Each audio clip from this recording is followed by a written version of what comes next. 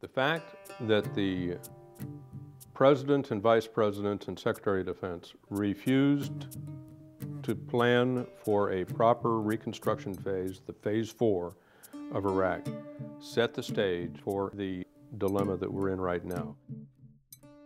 What is absent still is a diplomatic surge, economic surge, bringing to bear the full power of the United States.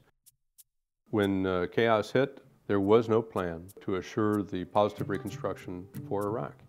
What we're after with this plan, at this Take Back America conference, is a means of responsibly concluding the military war in Iraq. I'm convinced that every one of these challengers feels the same way that I do.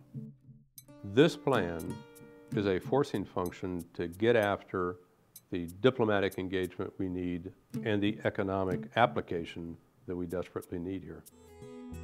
I'm proud of this document. I'm proud of the people who produced it, and I certainly expect a great outcome.